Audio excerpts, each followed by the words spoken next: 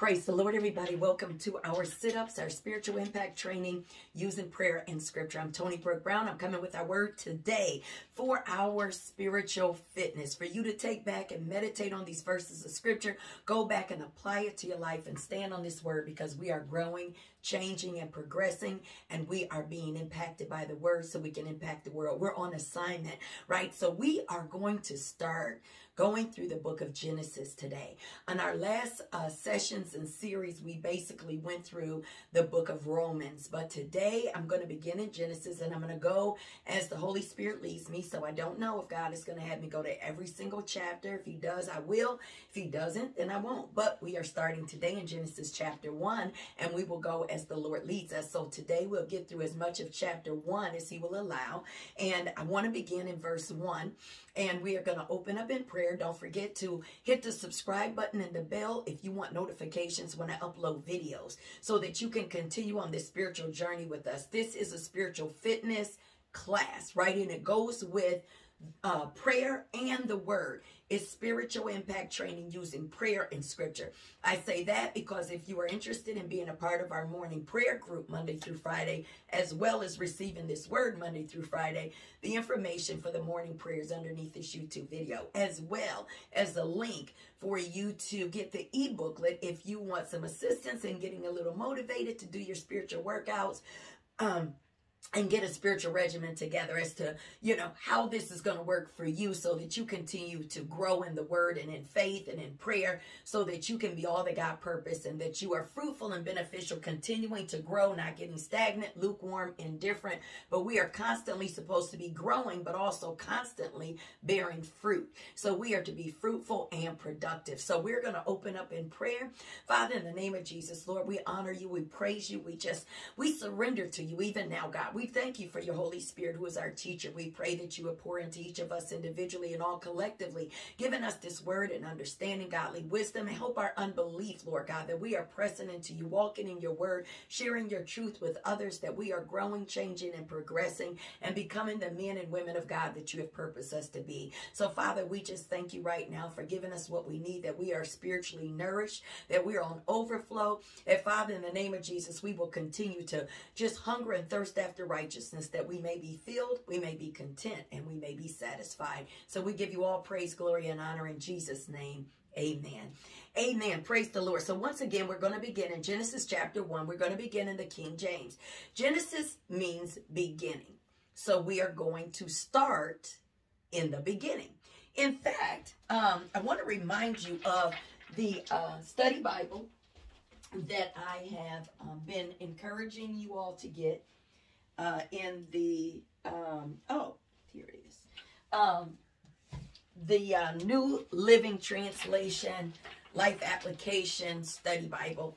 Has a lot of notes, has a lot of commentary, a lot of information about the different people in the Bible, has a lot of charts and comparisons and things that you can utilize to help you in your study, reference scriptures. And it gives you the information about each book at the very beginning. So what it does is kind of give an overview of the book, what you're reading.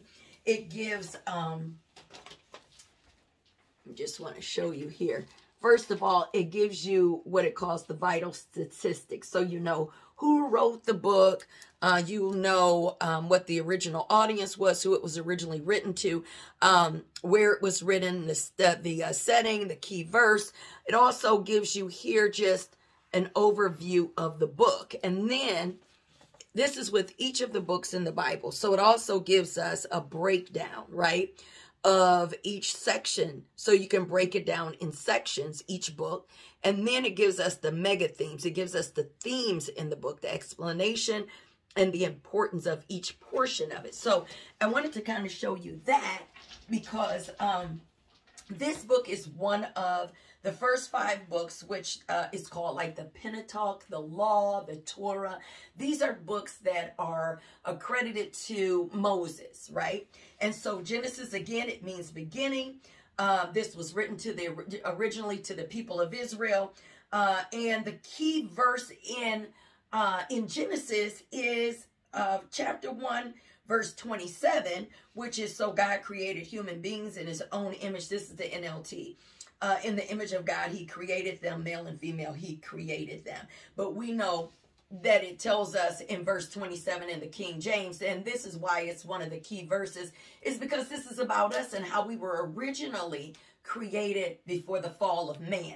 And so in verse 27, what it says in the King James is, so God created man in his own image. In the image of God created he him, male and female created he them. This is important because we need to realize how we were originally created in the image of God, but sin has marred that image, right? And so in Christ, we are being recreated. We are being made new. We are reborn, and we are being conformed into the image of Christ, which is what we are told in Romans 8:29. You can write that down if you're not familiar with that verse of scripture. But the word Genesis means beginning, and in Genesis is lots of beginnings, right? We have the beginning, of creation. We have the beginning of man. We have the beginning of sin. We have the beginning of the first murder.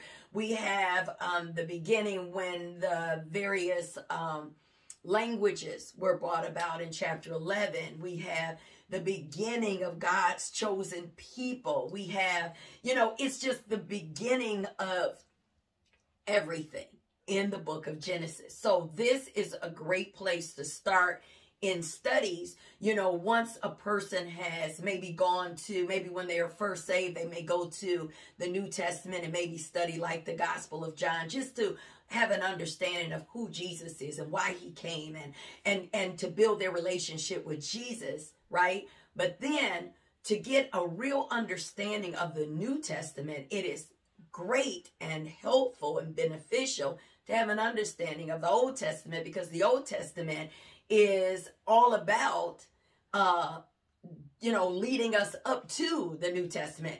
It's prophetic about the Lord Jesus Christ coming. And so it is the natural stories with that are in the New Testament spiritual, and we'll go into that later. But in the book of Genesis, it starts off, we got the story of Adam and Eve, Cain and Abel. So Adam and Eve were the first, created, the mother and father, the first children, Cain and Abel, that are spoken of. The first murder we know was Cain killing Abel. Then we have the story of Noah, and this is when everything is washed out and God kind of starts all over with Noah and his family. Then you have the story of Abraham, which is going to lead us into the beginning of God's people. And then the story of Isaac and Jacob, because God's people come from Abraham, his son Isaac, Isaac's son Jacob. That's where the 12 tribes of Israel come from. And then we have the story of Joseph. So we want to start off in the beginning.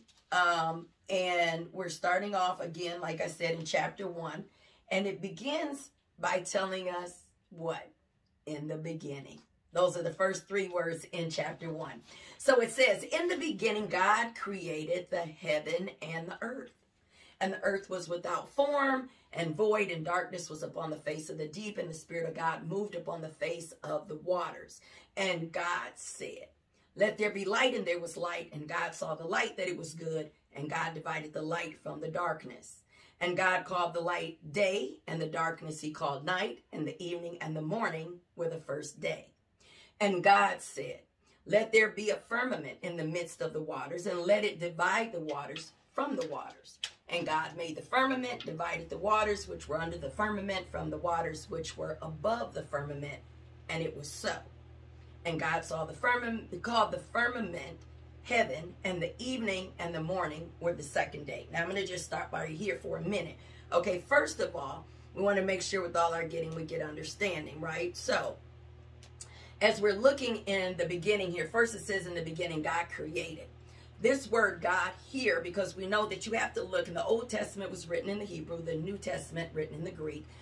When we look at this particular word God here is Elohim, which is plural. And so oftentimes this is addressed because we're looking at the Father and the Son and the Holy Spirit. So I want us to recognize that in the beginning, all 3 are present. What do I mean? Well, first of all, it tells us in verse 1, in the beginning, God created the heaven and earth. So we know God the Father is there. But then it goes on to tell us in verse 2, the earth was without form and void, and darkness was upon the face of the deep, and the Spirit of God moved upon the face of the water. So we have the Spirit of God. So we have God the Father, and we have the Spirit of God. Then in verse 3, it says, and God said, let there be light, and there was light. So God spoke, right? And then the light, God saw the light, it was good. He spoke it, and it was. So let me just take you real quick, first of all, to the book of John, the Gospel of John, chapter 1. And in the Gospel of John, chapter 1, write these down so you can go back and reference these. I'm just wanting to look at the first 3 verses. So it's John, chapter 1, verses 1 through 3, right? And then we're going to look at verse 14. So this is what it says in John, chapter 1, verses 1 through 3, and verse 14. It says, in the beginning was the Word. So this is in the beginning again, just like it says in Genesis. In the beginning, God created the heaven and the earth, right? And it tells us that he said, God said, let there be light, and there was. So this says in the beginning was what? The Word. The Word was with God, and the Word was God. The same was in the beginning with God. All things were made by him, and without him was not anything made that was made. What was made? It says everything was made by him. Who? The Word. And without him, who is him? The Word, was not anything made that was made. Nothing was made without the Word. God spoke it, and it was. So it says, in him was life, and the life was the light of men. That's verse 4. But look down at verse 14. Verse 14 says, and the Word was made flesh and dwelt among us, and we beheld his glory, the glory as of the only begotten of the Father, full of grace and truth. So the Word became flesh and dwelt among us. That is Jesus. Jesus is the Word of God made flesh. So in the beginning, now everything was made by the Word of God. Look, in the beginning, go back to Genesis chapter 1. Go back to Genesis chapter 1. In the beginning, God created the heaven and earth. The earth was without form and void. Darkness was upon the face of the deep, and the Spirit of God moved upon the face of the water. So we have God the Father in verse 1. We have the Spirit of God in verse 2. And we have Jesus, the Word of God, in verse 3, because it said, God said, let there be light, and there was light. And it tells us in John, where we just read, that everything was created by the Word. It says, the Word was with God in the beginning. It says all things were made by him, and without him was not anything made that was made. So we got the Word of God, which is Jesus. So we have the Father, we have the Spirit, and we have the Son, Jesus Christ, all in the beginning when everything was created, right? So we want to understand that. Now, also, in these first verses of Scripture in Genesis, we are reminded that it tells us how the earth was. First of all, it tells us, hold on a second, when it says created, when it says God created, this means, it's the word bara, B-A-R-A, right? To shape. It means to make. It means to produce. So this is what God did. And when you read through the whole chapter 1, you see that first God formed, and then he filled. So he was making and creating, and he filled the earth. So it tells us this word create. It means to shape. It means to cut down. It means to make, and it means produce. So God created the heaven and the earth. And so then we look at how the earth was without form. Now, what it tells us in verse 2 is the earth was without form, it was void, it was dark, right? And so when you look at without form, you get a word formless, right? Without form. So when you look up without form and what it means in the Hebrew, it's formless. It's a word T-O-H-U, tohu, right? And this means formlessness. It means confusion. It means unreality. It means emptiness. So all of these things, when you think about how the earth was before, it was dark, it was void, and it was formless, in confusion, empty. It means desolate. It means empty space. It means nothing. It means a waste place. And so all of these things, right? So you're thinking about chaos, confusion, without form. It's empty. It's nothing. It's a wasteland. It's dark. This is how the earth was, right? So think about, what does that remind you of? It reminds us of us, right? Because we were living in darkness. We were, empty. We were in chaos, confusion.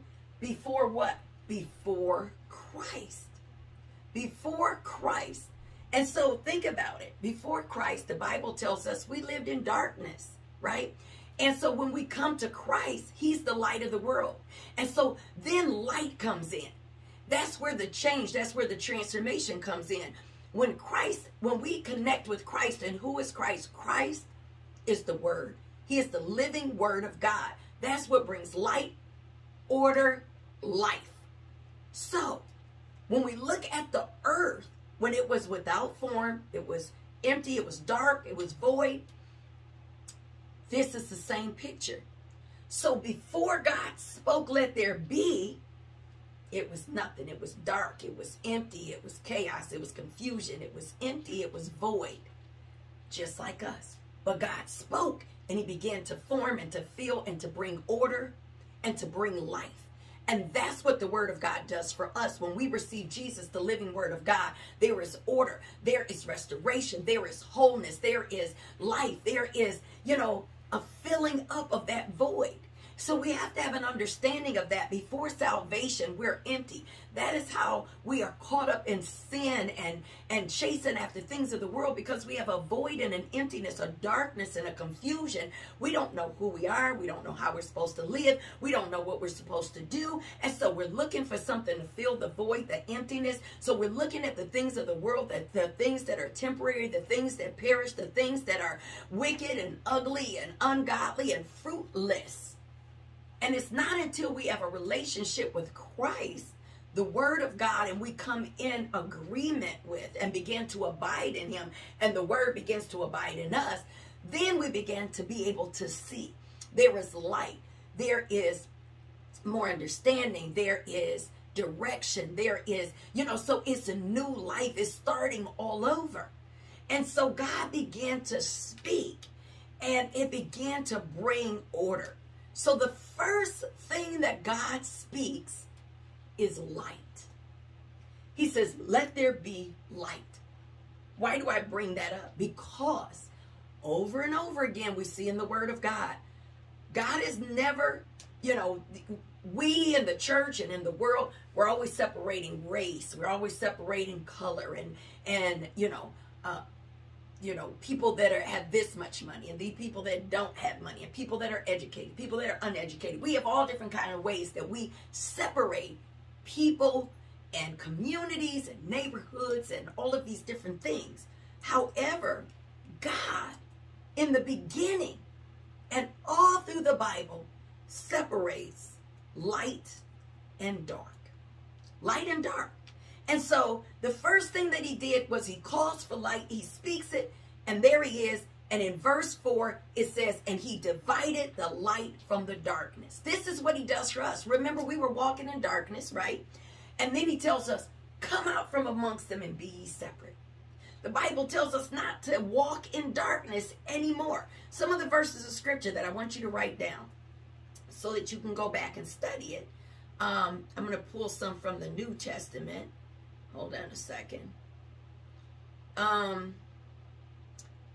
Because this is what God separates. And so this is important because we allow the enemy into the body of Christ, into the church, into our lives, and separate us as believers so that we're not as strong and as bold and as, power-filled as we should be about doing what God has called and purposed us to do and becoming who he purposed us to be, because we're making the wrong divisions and separations. We cause schisms in the body, separation in the body, because we're separating based off of outward appearance and what people have and don't have, what they know and what they don't know, what they want and what they don't want, and all these different things, when only we are supposed to be separated, light, separated from the darkness of this world, from unfruitful works of darkness. And so the Bible tells us, let me see. Let's just get a couple of these. First of all, in the book of John, right? I want to go to chapter 3. I want you to write down verses, John chapter 3, verses 18 through 20. And this is what it says. Jesus is saying this. He's saying, he that believeth on him is not condemned, but he that believeth not is condemned already. He's talking about those that believe in him. He's saying, because he hath not believed in the name of the only begotten Son of God. And this is the condemnation, that light is come into the world, that's Jesus, and men love darkness rather than light, because their deeds were evil. For everyone that doeth evil hateth the light, neither cometh to the light, lest his deeds should be reproved. Light and darkness is always separated, because darkness is spoken of as evil. Unfruitful works of darkness, worldly things, ungodly things. So people that love darkness, love evil, love their wicked deeds. They hate the light. They oppose Christ. They oppose the word. And we as people of God are supposed to walk in the light and not in darkness. And we're supposed to be separate from the darkness. We're supposed to let our light shine, that men may see our good works and glorify our Father in heaven.